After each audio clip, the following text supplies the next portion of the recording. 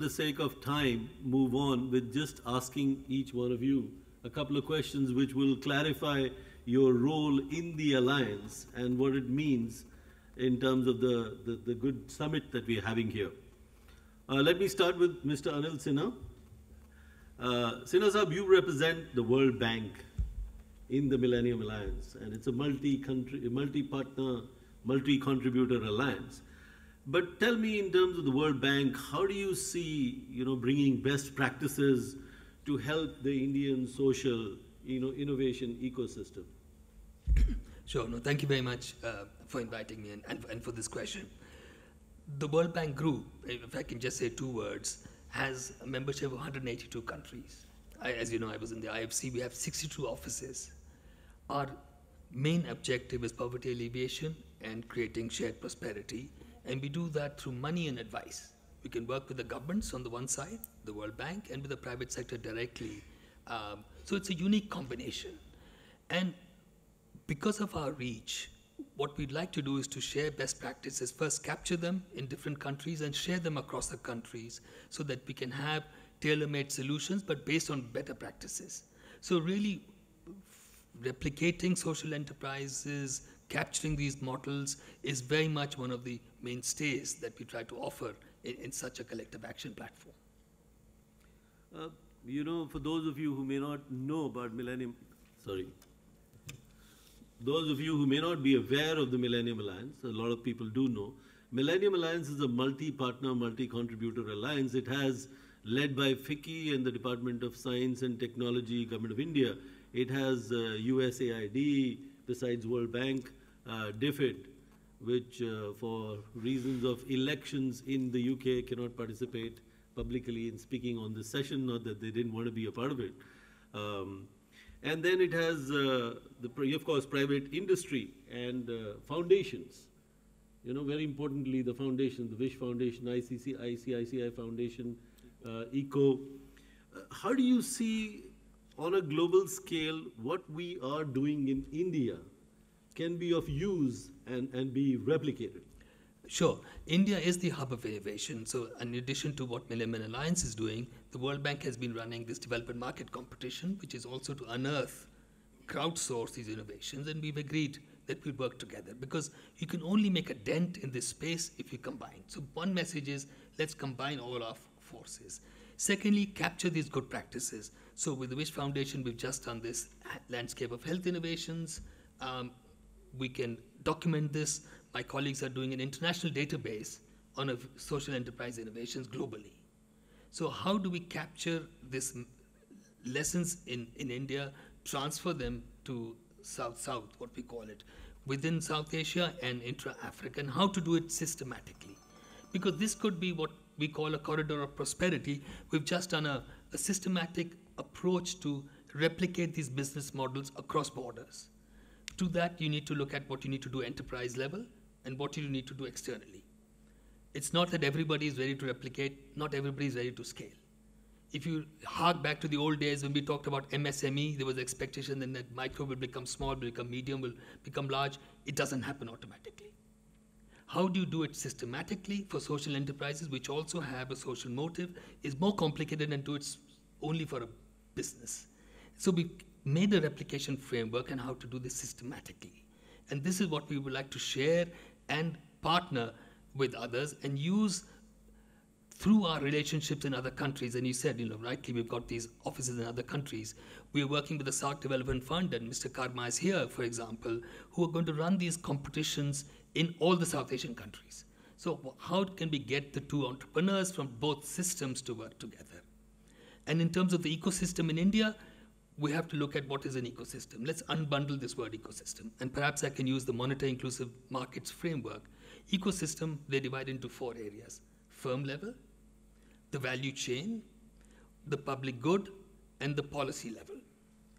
We need to find out what is the ecosystem drawbacks in each of these 4 segments and then get other stakeholders to address them. So if it's policy and regulatory issues, then I think the government is, obviously you have to go to them.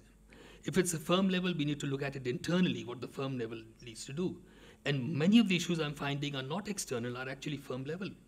Mm-hmm. Because a social entrepreneur God bless his soul, enters mainly for a social good, but to run a large-scale enterprise, there's a certain business acumen. And then we're developing e-learning programs internationally now and offering them to these entrepreneurs so they can develop the skills to run a good business. Second biggest issue we are finding is the HR platform. You need a second layer of management skills to be able to expand into other countries or go to scale. Otherwise, the business will fail. It's difficult to attract the second layer because you can't offer big money to attract good quality managers. Many of them come for a short time and move on. Retention of quality staff is really critical for social enterprises, and linking this to the skills area would be another area I would say that we should now look at. Externally, I think financial issues are strong, especially the early startup stage. And if you want to develop the ecosystem, we need more early stage risk capital and assistance, not only equity, but debt combined. And I think there's still a gap that's being offered there. And then when it comes to public goods, a social enterprise, say we work with Fino, which is now going to scale 70 million customers. But how can you get a financial inclusion program if you don't have financial literacy? Is it the job of a social enterprise to teach financial literacy to the public? No, it's not. So how do you get the public good going for a private benefit? And therefore, should we look at CSR for that? And if you look at the same thing in agribusiness practices, same thing in healthcare, sanitation. You can't fix sanitation problem in India by just more toilets. You need behavior change. Is it the job of a toilet manufacturer to look at behavior change? Surely not. So that's the public good part. And lastly, of course, the policy and the regulations part. And so I think that was where I thought that we could all come in as a group. No, but you very nicely unbundled the ecosystem, and thank you for doing that for a lot of us. But tell me, I mean, beyond what you named in the 4 parts, is there anything else that you would call as an impediment that a social entrepreneur faces, particularly in India? I mean, those 4 were big challenges. Sure. Right? So on the policy regulatory side, I think firstly, I think on the financial part and on the company level, I think I've described that, and I've described the public good part. And you need to look at the entire value chain, public and private together. On the policy side, entrepreneurship, I think India's biggest strength. But in the US, an entrepreneur is successful usually on the 3rd attempt. How do we deal with failure? And if you don't deal with failure, you can't talk about innovation. They are the other sides of the coin. So I think we should look at how we deal with failure. And would somebody lend to somebody who's failed once? In the US, a venture capitalist would not lend to somebody first time. They would be wary. Second time, third time they've attempted, they would give them actually a preference. In India, it's the reverse. So I would like to say this is another element, in my opinion, to developing the ecosystem, in addition to policy and public goods and standard setting. We're looking at healthcare. Everyone's developing different novel devices. Should there not be a standard in equipment size? Should there not be a standard in how you use paramedics? If you look at Arvind Eye Care, it reduces the cost of service by using nurses to the maximum extent and using the surgeons, and they do 2.5 times as many surgeries as any other surgeon in a hospital. So the whole efficiency of the production line is reduced, but not every state allows for using paramedics in this supply chain. So you can look at simple issues and tweak them along the way. And then, we've done a report with the Wish Foundation on healthcare. Should we not look at the ecosystem per sector? I think it's a T. There'll be something that's generic, but then each sector has to have a separate ecosystem diagnostic with the industry and with the government. And we can't do this without the government. So I'm really happy that the government is here now. Mm-hmm. Great, thank you so much. Let's move on to Mr. Radha Krishnan. He's Directorate of Industry Interface, DRDO, Ministry of Defense, Government of India. We were just talking about policy and government. What has been your sort of perception and what has been your experience as you draw from public funds, you use that for research and development, you come up with breakthrough technologies. How does it work in this alliance to be able to create entrepreneurs using the public research funds? Thank you first giving me the opportunity to share my views on this important platform. As we from DRDO dealing with the defense, innovation itself was, we had to innovate internal to the system to come out of this shell, what the defense is doing it. It's not easy for us to come into open space. Because to be innovative, you have to be speaking to many people. You can't be speaking to a captive customer. So that was the biggest challenge what we faced internal to the system. We had to come out with the mechanism by which we can start interacting globally beyond defense. We had a good partner with FICCI, so we could evolve a mechanism by which we can do that we can create an innovative ecosystem within the DRDO. So what I personally feel, especially for all the federally funded organizations like DRDO, a lot of research goes on, especially in India, the maximum research takes place in government-funded organizations. I think industrial research is minimal now. But government is spending huge amount of money.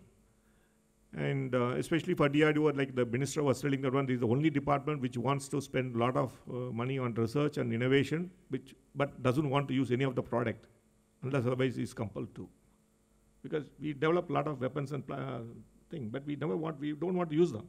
It's like an insurance which you wanted to take. You don't want to take insurance to die. Because something happens, okay, you've got something, protection is there. Similarly, the country spends amount of money on during defense development. But when we did an internal analysis of this technology, we found that one number of technologies what we do for defense are not necessarily defense, or not offensive thing. It could be our dual use. It has got huge potential, and it's criminal waste to keep those innovations within the cupboards of DRDO. That's what we really felt it. So we thought we should be able to pull out those things, put it in the market, let the market evaluate where they can put it that one. That's how that we start looking into innovation. If you ask me, any public funded research institution, they have to ensure that one, like, they give back to the society. So this is our way of giving back to the society. Number of technologies we have identified, we are pushing into the market. And we also learned a lot of lessons. No, but among the lessons that you've learned, can you share with us some experience on creating actually sustainable social entrepreneurs or organizations based on the technology that came out of DRDO? See, the number of innovations what we are trying to push out, we are giving special focus on social innovations, I think. Because there are industrial products which you can say today that the business market is a business plan, is the industry invest onto that one. Especially for the social innovation. If you take the case of biodigester, that's an important innovation which you have done to solve the problem of fecal degradation in high altitude, in Siachen Glacier. That's how that DRDO got into sanitation. Every time people ask me what DRDO has to do with the sanitation. Where we do missiles, aircrafts, but how we got into sanitation when we have a full-fledged ministry looking at sanitation. The problem started in Siachen, where only ice, there's no land. It was initially a pristine land, absolutely no issue. When the troops started staying there, then they were using the same place where it's all snow everywhere. Even their normal day-to-day activity was all happening around that small area. And it was started getting into the food chain. After over the years started getting into the food chain, people started falling sick. Imagine a situation where a soldier falling sick in a Siachen Glacier or in a Leh. He has to be lifted back. You need a helicopter. 4 people have to accompany one sick soldier. So the 5 people are out off the ground. So the army started facing enormous amount of problem. And they were looking for solutions. But nobody wants to go to Siachen to solve the problem. Who wants to work on human fecal matter degradation? Being a captive organization, they referred the matter to DRDO. So then we started looking into that. And the whole human waste we looked into the science behind that, chemistry behind it, how does it degrade something. So then we sent a team to Antarctica to understand what kind of bacteria survive in those extreme cold temperatures. And all the journey started from there. So we started looking into the various mechanisms, anaerobic, aerobic processes of degradation. Then we converted it to a technology now. It took around 8 to 10 years for us to perfect it into a technology. Today the biodigester is very much there. Railways have adopted. And if anybody has been listening to news and then watching that space, almost 20,000 railway coaches are fitted with the DRDO biodigester. In 2 years, Railway Ministry has told that all the railway coaches in India will be converted into biodigester thing. So you don't see the litters on the tracks. So that's a huge innovation. But many of the social technology, if you look at it, the government is a stakeholder. So technology is only one part of it. That's what we have realized it. It's only a very small part of it, but the huge amount of effort is required to push it into the market. You are creating some disturbance in the ecosystem. We need to do beyond technology intervention, because that's the problem currently we are facing. How do we bring the stakeholders into this? And these are all things which are totally different. We are not used to, DRDO is not used to this kind of a thing. That's why we have taken the help of FICCI. They are the people that are now connecting the various dots. How do we bring in more players, stakeholders into this one to make it a successful thing? One example which I like to say, that one, sanitation, if you say that one, that the data is available, UNICEF, everybody has 60% of Indian household is without toilets. So the huge problem is our individual household toilets. But the government is coming with number of schemes, MP-LAT scheme, all other schemes coming, but they are not allowed to use the money on individual household toilets. How many, if you don't allow the MPs, MLAs to spend money on building individual household toilets, how are you going to address the 60% population? The government has schemes. So we have to find a mechanism by which, because actually they are people representative, we should allow means by which they can directly connect with the people. They should allow to build the toilets in individual houses, but the scheme doesn't allow. You can build community toilets, but everybody don't want to walk around a kilometer to do that. I was going to ask you that question.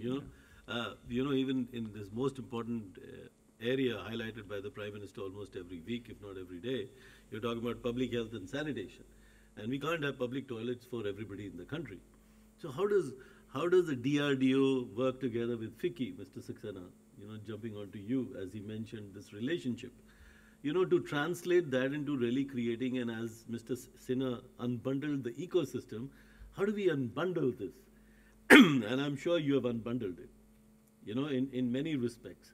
This is one example. So can you throw some more light on how do we create that sustainable social entrepreneur or enterprise? And how have you been able to do it, and where do you see it going global? How does Make in India go global? I think it is an opportunity and challenge to FICCI, and we partner with DRDO for sanitation program, and this is for social cause. We are building sustainable ecosystem in the country with the help of our industries. We have licensed about 70 industries so far, and we are seeking cooperation from public funds, we are seeking cooperation from philanthropy, we are seeking cooperation from CSR, we are seeking cooperation from social entrepreneurs to create a sustainable businesses around that. Still, the challenge, we are not able to fine-tune any business model. Like I would confess today, the model which is working in communities like for the paid toilets and the community places. But when you are going to install toilet at the individual level, how you're going to sustain that businesses is the challenge which we are trying to address it. We have been called by some national leaders and we have been asked to do a 2 model village in the country on a biodigester toilet. And biodigester toilet, for the audience, is they have a technology where bacteria eats all fecal material. So there is no need of any sewage system.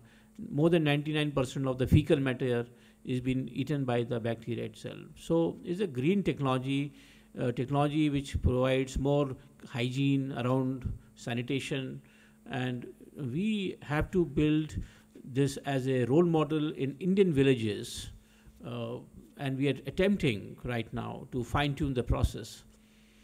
Now, seeing India, we have more than 6 lakh village as a huge business opportunity for social entrepreneurs sitting here. And Prime Minister vision is to make defecation free on a certain bandwidth of air. A lot of corporates have been asked to fund this initiative. A lot of philanthropic institutions, religious institutions are coming. So with that mandate, we are also now evolving a business model where we're thinking of setting up a fund through a public-private mode, And these funds can be sought by social entrepreneurs in building their business segment in their respective districts or respective states in India. But if we able to meet this challenge, I think FICCI along with DRDO and Millennium Alliance will be doing a great job in setting a protocol for not only for India, but other developing nations or underdeveloped nations to adapt. You know, you've been at it, Nirankar, for more than 10 years, just sifting through innovation, technology, highlighting what works for India, and you also created this Millennium Alliance. Tell us a little bit more about how does the Millennium Alliance inure to the benefit of social entrepreneurs in India? And how will you use this alliance, and how are you actually using it? I think there are examples already of how the Make in India is going global. First of all, we started this project in 2011, and happy to inform you the mandate of the project is in line with what Prime Minister is saying today. We started this in 2011 with how we can create sustainable business around sanitation, around health, around education, around clean energy, around water, around good cities. So that is a mandate of Millennium Alliance. And we're thankful to all partners, and especially the partners from 4 different countries are participating through their respective government aids: the USA, DFID, ECO, Government of India, TDB. Now World Bank, we are talking seriously. We are thankful to Anilji for bringing World Bank on the board. We're thankful to ICICI Bank. Thankful to Wish Foundation. Now the structure is that now all these resources we have pulled in is as a small fund. Now we have to scale this fund to a larger fund in a form of debt, in form of equity, in form of grant, and we have a business tie-up with more than 35 social funds in the world to invest in our companies. We have invested in 29 companies so far. Our 6 companies or 9 companies has gone global, helping the same technologies in other developing nations in Africa or in SAARC region. So our main aim is twofold: that Millennium Alliance can be a development platform for defining, I would say, a dramatical innovation model to address the social need. And if yes, can we scale it in India? And then can we replicate this model in our partner countries which are looking for a similar models? Well put, and I would go back to what Ambassador Richard Verma said in the morning, when he reflected on President Kennedy, saying that we need to work together for the larger social good of the world, and then President Obama and Prime Minister Modi. We are glad that this alliance has come together. We have similar goals. We have to fight certain challenges in India, but fighting them in India could also help us alleviate those in the rest of the world. So that's the sort of model we are following, and I'm glad that if World Bank comes along, I think this will get a further boost and a push to use World Bank good offices in different countries to do that. Shifting focus and gear a little bit, coming to you, Ale. ECO as a foundation, right? ECO is a foundation, right? Yeah. ECO as a foundation has been working in India and now is part of this alliance. How does a foreign funding agency, work through this maze of, FICCI, alliance, picking technology partners, and then what are the parameters you use when you look at investment in a particular sector or in a particular company? Thank you. Thank you for having me also here. Just 2 words about ECO before I go to your question. ECO is a global social development organization working in 44 countries for last 50 years. And in India, ECO is about 35 years old. And I would not like to call ourselves more in international funding organization here, because I think we have localized. And we have, a local legal entity called Innovative Change Collaborative.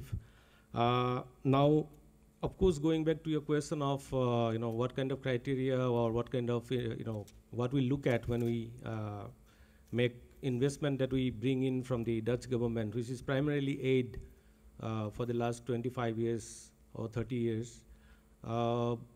Initially, when ECO started, we actually we partnered with civil society organizations, primarily supporting small but scalable livelihood, clean energy, food and nutrition security projects. And we found that a lot of good models were set up. A lot of organizations who were primarily very small at that time, 20 years back, have been able to come up with a good scalable model on sustainable livelihood, clean energy, food and nutrition security. But over the years, ECO has also transformed itself to more of a donor organization, to more of a co-implementer or impact investment organization, meaning that we are now also making investment in terms of debt, equity, and bank guarantee, etc. So when we actually, with initial experience, we found that when we were supporting civil society organizations, while there was innovative projects, there was scalable model, but replicability or scalability was not at high. But currently, we are also working in partnership with like Millennium Alliance or with the government. I think there is a huge potential to scale up. For example, we are currently working with Jharkhand government under National Rural Livelihood Mission, and there is a potential for reaching out to about 1 million farmers through agriculture value chain. So a small investment on human resources or technical support can actually boost scalability of agri value chain. Apart from that, of course, we also look at the expectation is not just a one-way process; it's also a two-way process. The kind of partner that we choose, we also look at what kind of expectation they have, whether it's exchange of ideas, technology, knowledge, best practices. So there also we give a lot of importance, and we found that it's not always the money that most of our partners probably expect, but then they also expect exchanges of ideas, technology, skills, and of course best practices. So we definitely also give a lot of importance to those aspects as well. Thank you. Since you said you work in 44 countries, right? You've been in India for 35 years. What has been your experience of taking innovation, social innovation, out of India to other countries? And what's the USP you find? Do you find any unique selling proposition of Indian, social innovation that you've been able to take out of India? Well, definitely. I think we always like to bring a global experience which can actually work here in India, which can be contextualized, and also taking what we call is local innovations or local experience to the global level, depending on what would work. So India is a place where a lot of innovations have taken place, and India is a place where innovation has been tested, in different markets, different geographies. So that is the USP. For example, if you look at health, if you look at education, if you look at any clean energy models, India is so diverse, and it has, anything that is innovated being tried out in different markets, different geographies with different kind of base of the pyramid, group of people. So that gives edge for these innovations to go abroad and kind of provide services or kind of get a good market. Well, thank you.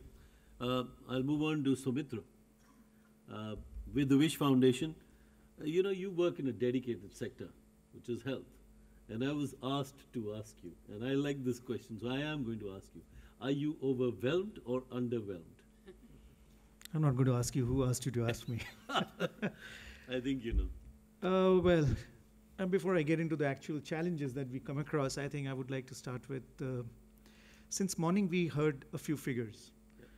One minister said that there are about 200,000 innovations listed somewhere in some database. The next minister said there's some 20,000 plus innovations, tucked away somewhere.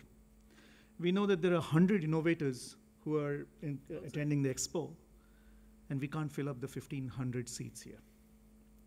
Now, probably we have no more than 300 here, and this is the biggest challenge, and that makes me overwhelmed more than anything that I face handling healthcare or anything. This is probably a forum which should bring everybody together. And as Vineet put it, this is the 7th forum, and it's happening for the first time in Delhi. We still don't have that kind of a response from Delhi and government, and that worries me again. Last year when I visited the forum, there were about 1,200, if not more, and I was so impressed by the forum, and that's the first time I attended, that I came back and I told everybody from both traditional healthcare sector where I belonged, that my God, I never knew this kind of a forum existed. But I'm somewhat disappointed. I hope a one-day match sort of picks up after the lunch, So hopefully the hall will fill up gradually. But we need an ecosystem. We need the different segments of the ecosystem, something which Anil talked about, and that need to be catalyzed. Who is going to play that role? Can FICCI play that role? Government has not been playing that role effectively. Private sector cannot do that. Sankalp can try, but it is the government's job. So would there be FICCI or such sort of bodies who can take interest and make this these forums filled up? And that is I think the first thing that I would like to make a request to. The second thing, there are different kinds of challenges we come across. So it's a mix of both, overwhelming and underwhelming, both I think I go through. I think the first thing is that in the health, we are focusing in probably one of the most difficult areas, which is the primary healthcare. The moment you talk about primary healthcare, everything is under what comes under the primary healthcare. We are talking about a system which is completely dominated by government. And so therefore, when you're bringing in innovations, which are largely coming from the private sector, but then they have to work with the government. You can't create a parallel system there in the rural India or even in the urban slum. So what happens is, how do you make this public-private partnership work when you know there is not too many successful stories?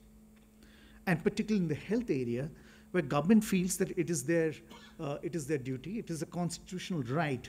Education and health are the two constitutional rights the government must be providing to the people of this country. And private can only come in the form of a contractual, sort of a supplier and not a partner. So what happens as a result is that, making good things work within the government system becomes that much more difficult, although it's a ready number which is awaiting the private sector. A social enterprise who builds a glucometer or whatever kind of device which is low cost, and if they can get access to the government volumes, they break even much faster. They scale up much faster. And that is how we can actually go up the ladder. And tomorrow, you can take it to different parts of the world. However, if there are those challenges which are not overcome by these social enterprises, it is one of the first challenges that we face. The second is we are talking about, accelerated scale up. There are 10, 20 scaled up in enterprises. How do we take it to the hundreds and 200s in the area of healthcare? And this is where, again, I come back to that ecosystem. The incubators have to be there. There are strong ideas, great ideas. But those ideators are not necessarily, the businessmen. They're not the business savvy kind of mind frames. So it is a hard task for us to sort of make those ideas successful unless we have some intermediaries who can take those ideas, take those ideators and put them through some process so that they come up to be a business model which is scalable. My last thing is it's an extension of what I'm saying is that there is this difference between innovation and innovator. Yeah, it's a hotbed of innovations, India. But when it actually comes to the innovator and managing the innovator, it becomes a huge challenge. And many of the cases that we deal with, we find that it is much harder. You jump in with a great idea, but then when you start dealing with the individuals, it becomes very, very difficult. And it's hard to tell somebody, hey, you're a great guy, but you're not a great business guy. So give this idea to somebody else and let him run this business. They don't typically let you do that, don't they? Absolutely. No, but let me ask you this. You've hit the nail on a few important issues in the ecosystem. We started with Anil talking about the ecosystem and the unbundling of it, and then down to you where you've said that the ecosystem needs a lot of work, and the government, for example, considers it to be their constitutional right to run education and healthcare. But at the same time, having seen what happened over the years in other parts of the world, I mean, yeah, we are a developing nation here, but there's no stopping or precluding the private sector which could get into the drug manufacturing business and turn it into a multi-billion-dollar industry for India and exports. That the primary healthcare or other rural, semi-urban or sectors could also be tackled. I think we need a nudge and a push by people probably sitting here and then some, in the audience beneath, who need to sort of push this ecosystem along and not always and only depend on the government, which will stand up and defend itself for a variety of reasons and say, we do the best we can and that's it, Tomorrow there's election, we need to worry about ballot boxes first.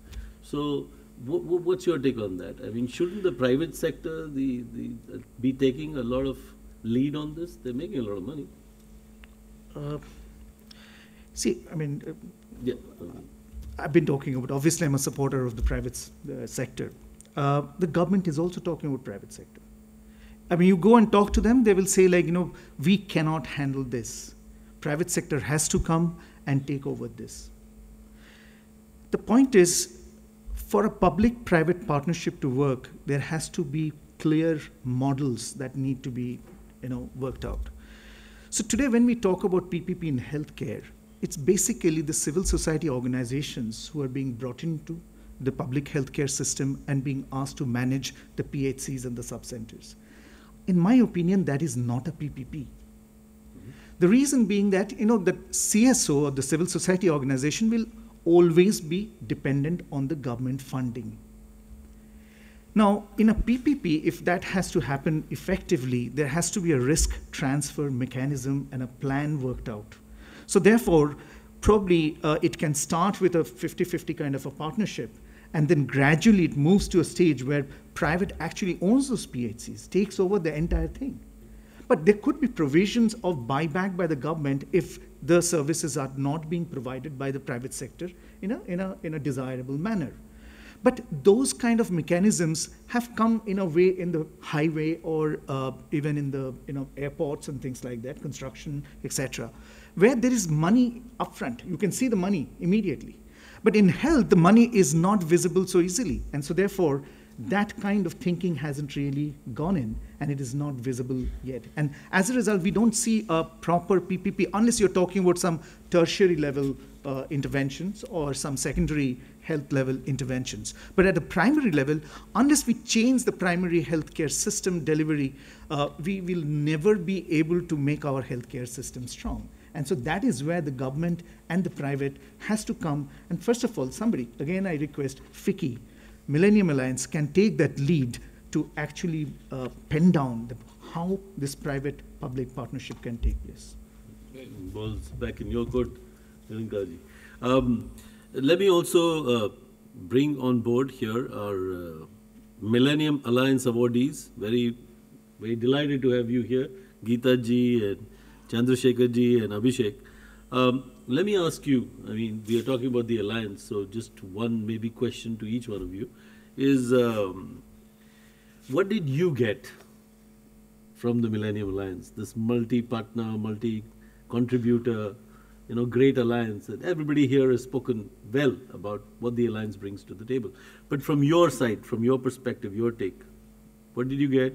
What's the value proposition? Thank you. I think it's been an awesome partnership that we've had with the Millennium Alliance. Because I think what happens with nonprofits, we get stuck into a little groove and we are not able to move out of that groove. We see the picture very clearly in the work that we are doing. But when you have to take it beyond that groove, it becomes difficult for us. We are hedged in by lack of finances, lack of people who can help us to carry the ideas forward, planning, for instance. These are some of the I think bottlenecks that we come upon. I think with the Millennium Alliance, what happened was, gave us a lot of confidence. We said, yes, we are good at what we are doing. We've been recognized. And that gives you a lot of confidence to go ahead and do what you're doing. Because I think many of us in the non-profit sector are so riddled by diffidence and by thinking, you know, itni cheeze karne ke liye, can we do it? Are we the people to do it? Can we get somebody else to help us? So I think the Millennium Alliance award gave us that. I think it also gave us the confidence to go and work. Today, we are working with 125,000 children. If we could have brought the children here and they could have spoken, they would have made a difference. They would have told us what is the difference that the Millennium Alliance is making in their lives. Because we are looking at children across 200 slums in Delhi. We are looking at 88 municipal corporation schools where work is happening. We are looking at libraries in these schools where children are accessing books. We put in more than 1 lakh of books into these libraries to see that the books are being read. Because reading, as you know, just imagine if India and Delhi could become the reading capital of the world.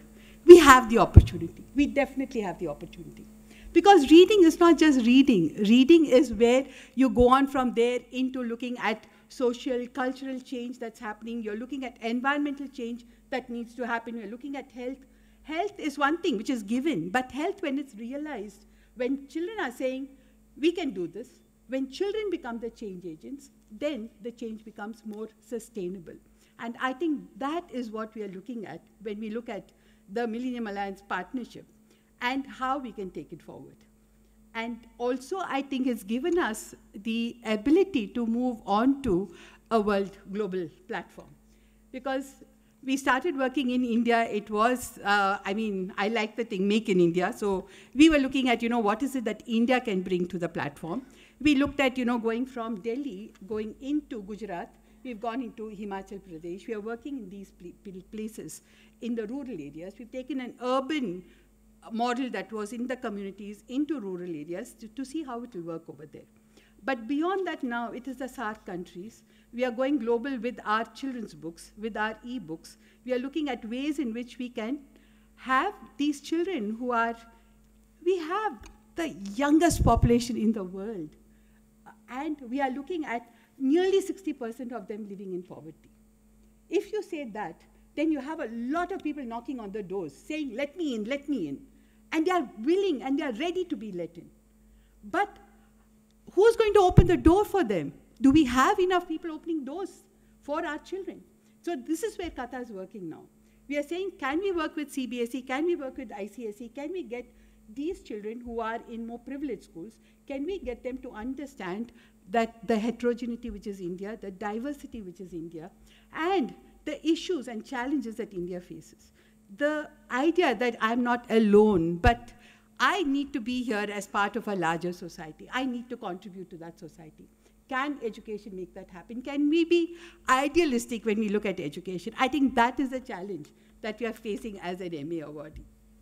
That's very interesting, and I know your work, and I truly, truly laud and appreciate it. And I think it makes a huge difference in any country's future, and particularly, a country like India, where you bring in education, which is the rock bottom line to creating awareness. And as we heard in the morning, the perception fails, awareness fails if you don't have the very basic knowledge. And if you are doing that through Katha, which I know you are, and I've seen your model school and then God bless you, and it's a great example to take to other countries. We've also managed to get, the governments working with us. We have the corporation, the municipal corporations working with us at the local level. We have the state government working with us. We have the central government working with us. This year we got the Ministry of External Affairs working with us. So we are looking at ways in which we can sort of galvanize action. We can leverage the work that is being done in Katha in different ways, through reading, through education. So it is not just in one pocket, which is in Delhi, but it is spreading into other areas. And with a global partnership that we have just signed with the Encyclopedia Britannica, we are looking at this going into SAARC countries. We are looking at the innovation of reading going into other countries which are needing it. And within India, we are looking at other states. Well, that's wonderful. I mean, what better could you do? Encyclopedia Britannica. Good luck. Moving on to Abhishek, on Eco India Financial Services, tell me about what what's the biggest challenge you faced in your domain, sector specific? And how did your experience with the Millennium Alliance or otherwise help you meet that challenge? Is that challenge still remaining, or have you surmounted that challenge? So ECHO has been in this space for last 7 years, and I think the biggest challenge initially was that of regulations and policy. And this I think now is the beginning where apart from bundling of other ecosystems, the payment ecosystem is unbundling truly in the country. Having said so, there is this new project called PMJDY, fantastic project, but there is still more government and less of governance. We would want it otherwise. We would want it to be less of government and more of governance. We would want that there are frameworks which allow for players who've been here for a while to go ahead and scale this. And my take is that if this unbundling truly happens in the space which we operate in, hopefully we will see that scale and that effective scale, not just counting the number of accounts open, but truly seeing how digital money gets adopted across the country. And cell phone being a primary driver to that. As far as our partnership with Millennium Alliance is concerned, I think in my sector, the money which we got from Millennium Alliance was really at the right time. And it's really ironical that we should have got a lot more private funding than Millennium Alliance funding. But nevertheless, it was very helpful. It did give us visibility. And as all entrepreneurs want more, we want more. And we definitely will want to push the participants of the alliance to help us scale this within India. The technology which we have is absolutely unique. Globally, we would want them to help us take it to evangelize it with the government, help us take it beyond the country. So that's definitely an expectation, and I'm sure that other entrepreneurs here will have. But it's really, I think the opportunity of financial inclusion is huge. Unfortunately, we haven't seen players really scaling it up in a big way. And my take is that if stable frameworks are created, which allows for investors to feel confident about it, to invest, and for the private players to go ahead and scale this big time is really needed now. Good, good. I know you're doing good work. Chandrasekhar ji, Forest Health. Of course, I know you have seen your product, good work. But tell me, you were dealing with markets external to India, right, with your product. What has been your experience going global with Made in India? See, I think two things. Our relationship with FICCI started in 2011, where we were actually selected as the best innovation by the DST Lockheed Martin. So that is to develop a product. And making product in India, that too high technology product, is very difficult because you need a lot of capital. And more importantly, you also need the space to demonstrate what you have done. So that FICCI helped us quite a bit, both in India and abroad. Then we went about raising capital from pure play venture capitalist. And that's how we built our product portfolio.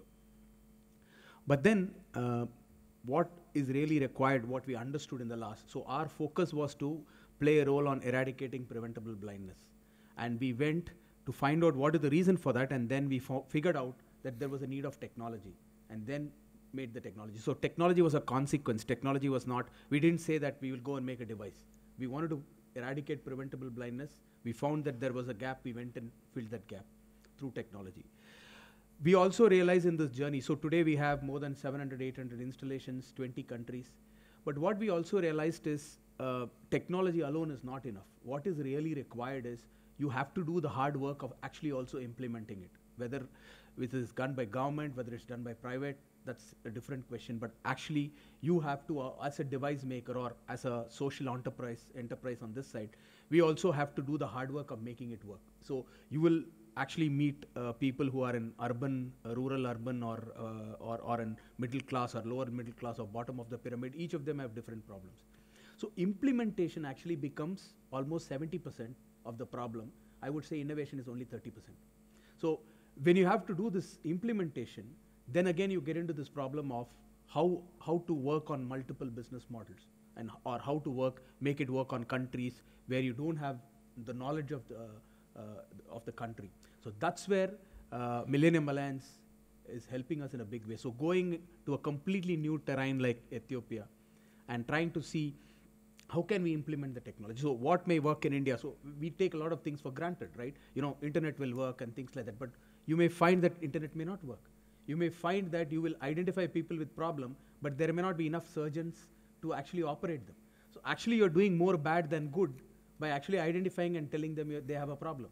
So how to, in order to make this work end to end, I think this is a great opportunity, and that's what we would like to, you know, thank the Millennium Alliance for helping us to explore these things. And we are very confident that we will be able to play a significant role in some of these market segments. I see that Anil wants to make an intervention. I just wanted to explain that this framework for going from India to Africa, we developed in partnership with Intellicap. And it was really not just a consulting assignment, it was really a true partnership. It's a public good. We want to offer it to anybody who wants to use it to go from India to Africa. The next piece will be intra-South Asia, because clearly that's where our knowledge should be first, most important, because the development challenges are same, whether you go within South Asia or Africa. So credit to Nisha and team.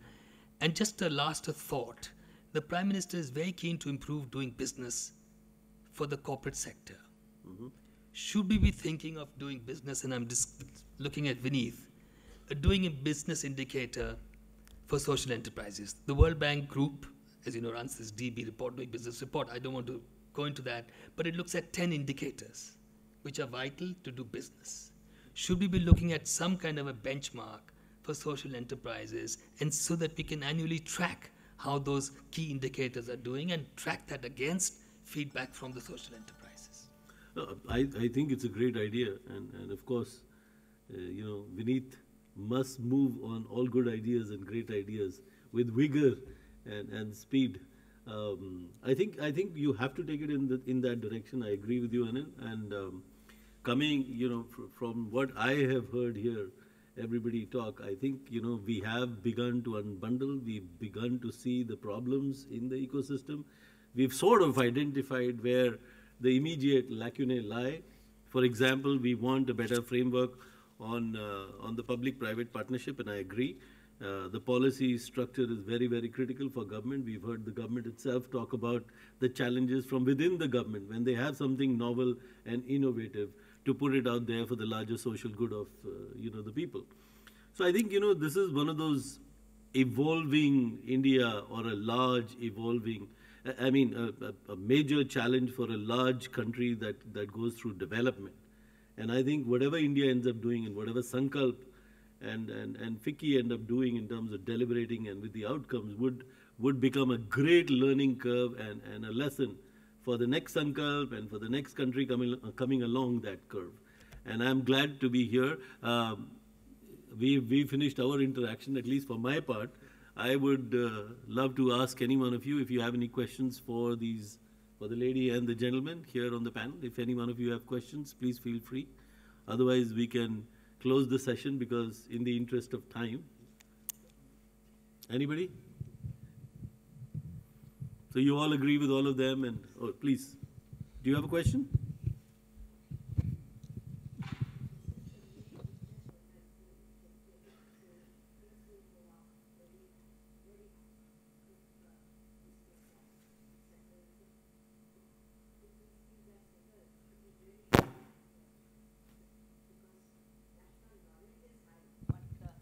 You know, That's okay, it's working. to reach the market is what has been projected by everybody. Thank you.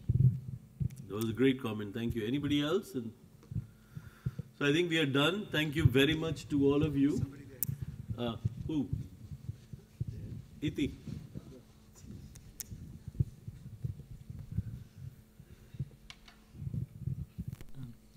Hi, I'm Samit Amit, and this question is like open to the panel. Maybe Mr. Amit Sinha or Mr. Nirankar Saxena might have some comments on that, Sure. or anyone for that matter.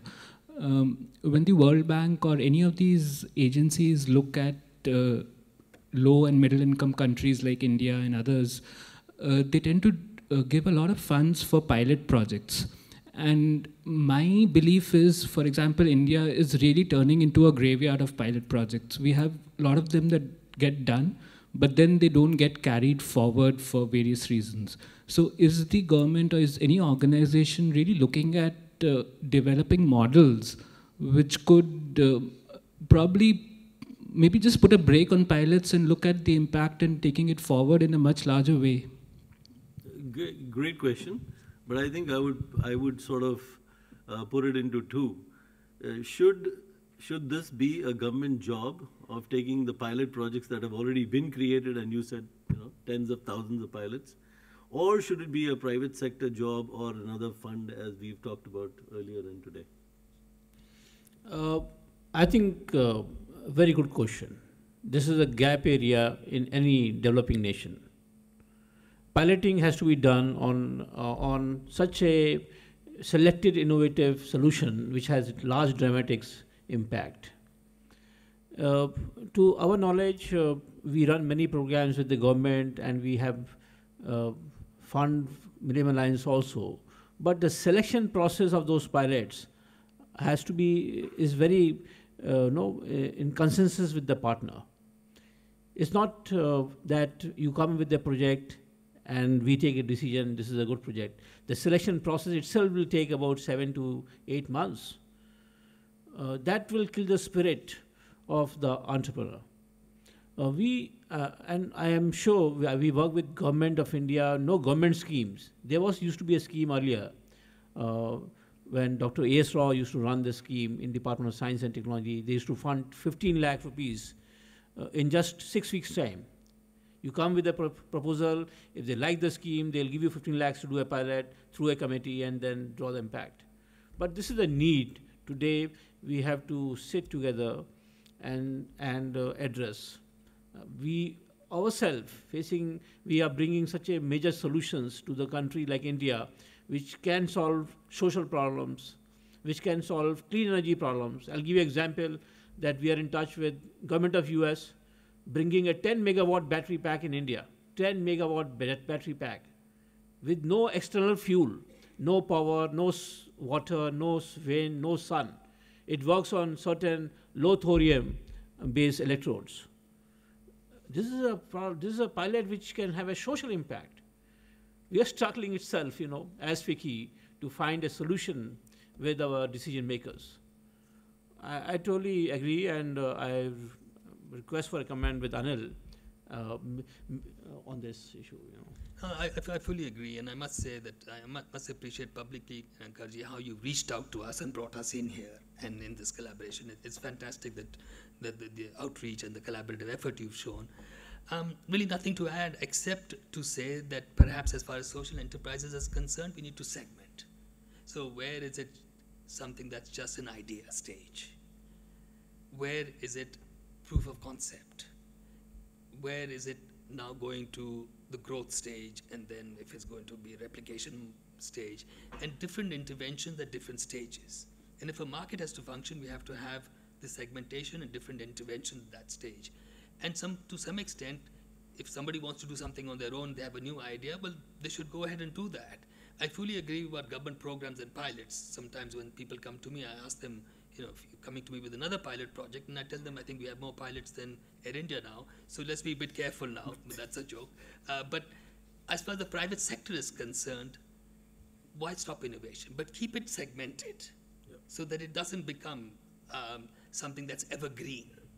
So that sometimes, pilots become evergreen. That's the problem. They never go to scale. And especially development-oriented projects have this big problem, having worked in development in many parts of the world. But the private sector, I think, let market forces rule and let it be segmented in a certain manner. I think the public and the private both have a different aspect to pilot.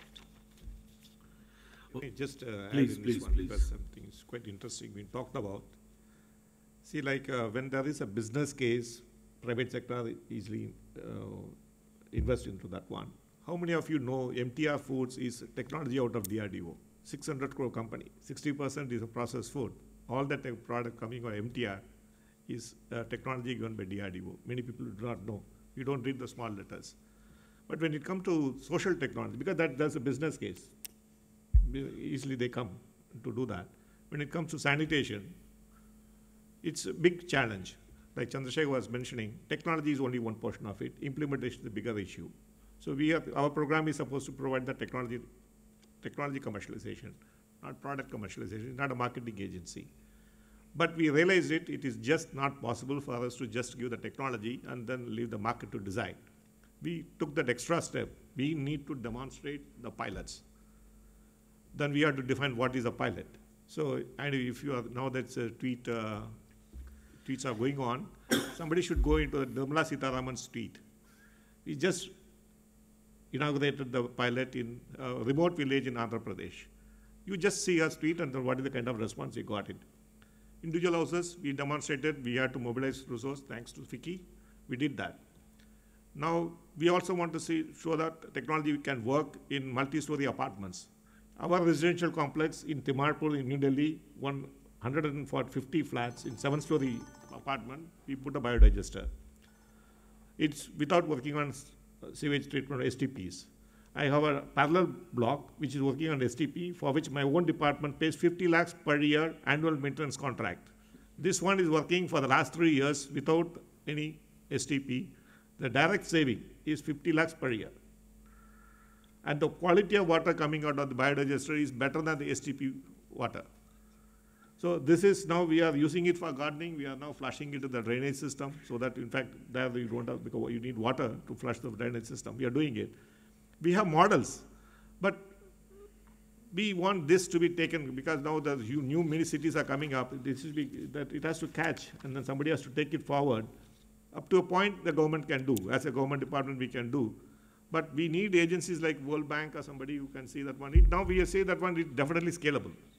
They have to bring in partners. They have to bring in resources, people, to take it up to the whole nation.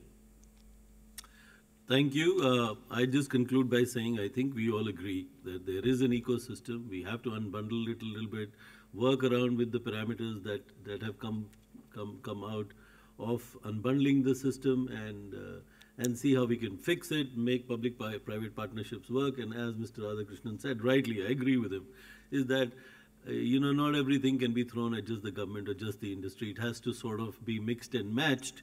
And we need to actually help create sustainable social enterprises. And I think that's sort of the message that has come out in the past and will continue to come out of these summits. Thank you very much again for attending, and we hope you have a lovely 2-day summit.